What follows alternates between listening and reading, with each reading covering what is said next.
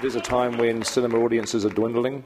They're going down, and I just think as an industry we have to be looking at what we can do to increase and enhance the experience of going to a cinema. I think we should look at the technology we have available and say how can we make the experience more immersive, more magical, more spectacular, because movies should be, that it's not just the movie, it's the occasion of going out with friends into a room full of strangers, a dark room, and seeing this huge image on a screen with incredible picture, incredible sound, and being transported into an escapist kind of piece of entertainment. That's what I love about cinema.